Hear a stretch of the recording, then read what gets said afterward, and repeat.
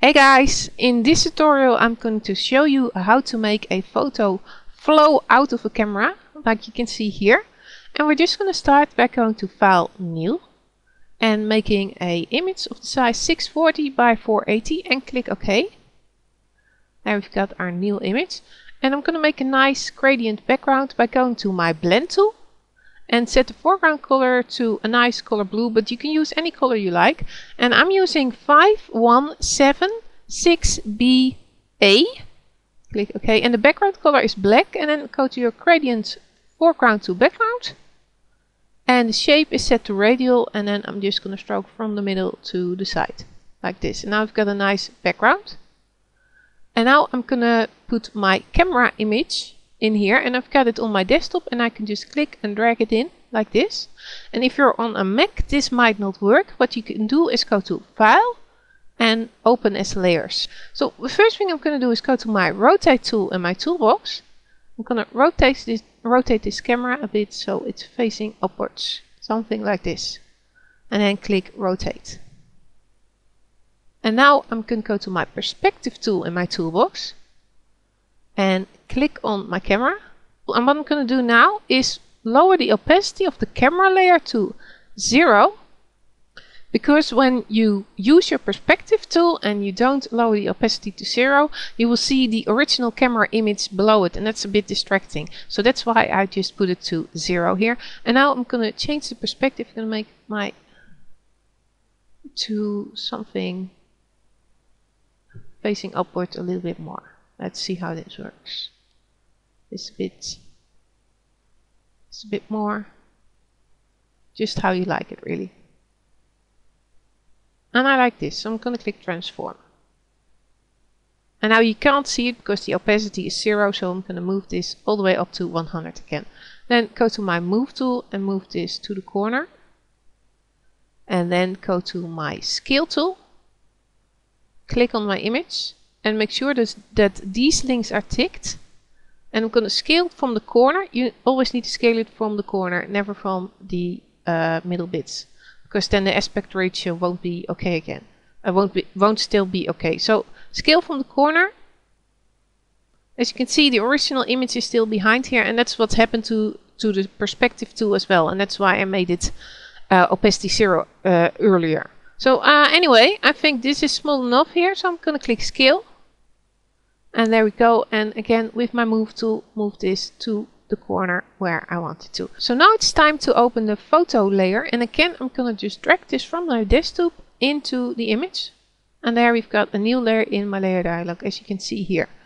And what I'm going to do now is again use the Perspective tool to make this in flowing motion. Click on this, and again I'm going to make the opacity of the layer 0, so it won't be in the way. And now just move this and this to where you want it to flow out of the camera. Maybe a little bit more like this. So something like this is fine, and click Transform. And there we go. And as you can see now, there's nothing visible, and that's because the opacity is still at 0. So back to 100, and we can see what we're doing. On this photo layer, I'm going to go to Layer, Layer Boundary Size, and make sure these links are linked, and then move this up. And then click Center, so it's nicely in the middle, and click on Resize. And now the layer is bigger. You can't see it now, but you can see it when I'm going to use the Iwarp filter. Go to Filters, Distorts, Iwarp. And in Iwarp, I'm going to set the Reform mode to move and the Deform radius to 63. Now I'm going to make this image bigger so you get a bigger preview. And what you can see here is that there is room around the image, and that's what we've just created by enlarging the layer boundary. So what I'm going to do is click on Reset, and then this will be a sharp image again. And now I'm going to move this to the side a bit so I can see what I'm doing in comparison to the original image. And I'm going to move this like this. It flows out of the camera. And then make this a bit round to the middle, and then move this. And then make a big dent in here so you get this flowing motion and feeling to it. And here as well, and this, move this out a bit, this in and in here a little bit, and here a little bit. And I think this needs a little bit more.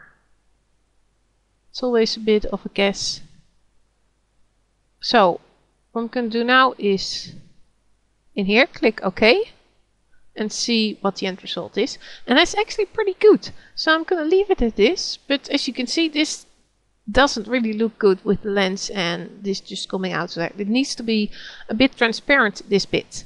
So what I'm going to do is go to my photo layer, right click on it and click Add Layer Mask. And choose White Full Opacity and click Add. And now I'm going to make my foreground and background color back to default again by clicking on this icon here. It's black and white. Go to your blend tool and the shape is still set to radial, and that's just great. It works. And make sure you're on your layer mask by clicking on it once and then just stroke like this. And let's see what looks better. This now a bit too much. Usually it takes a few times. This looks pretty good already, but I'm gonna make it look a little bit better. Make these edges a little softer, so the transparency looks a little bit better by going to my paintbrush tool. I'm gonna set the opacity to about 25%. I'm using a fuzzy brush circle 17 scale, a little bit more than that. Let's see, something about 5, and then just carefully click here a few times. So it gets a little bit more transparent and the edges are a little bit less visible. And I like this. This looks pretty good. So now I'm going to go back to my layer dialog, right click on the layer mask and click Apply Layer Mask. And now all it needs are some finishing touches. So what I'm going to do first is on my photo layer, go to Filters, Enhance, Sharpen.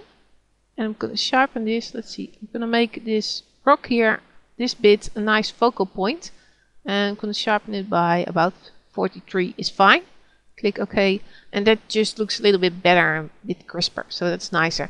And I'm going to apply a drop shadow. First of all, on my camera layer, go to Filters, Light and Shadow, Drop Shadow. And use the default settings of 8:8:15. Make sure Allow Resizing is not ticked and click OK.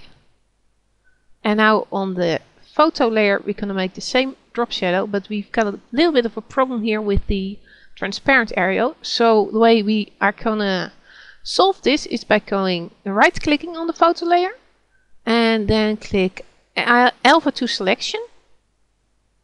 And now you can see that the transparent bit is not selected. And now we're going to make a drop shadow, and everything that's inside the selection won't have the drop shadow. It will only be here on the outside, the drop shadow. So all I need to do is go to Filters, Repeat, Drop Shadow. And this will apply a drop shadow here on the sides. As you can see in the layer of the drop shadow, it's just on the sides. So that solves that there won't be a drop shadow underneath the transparent bit. So all I need to do is go to Select, None, and the image is done.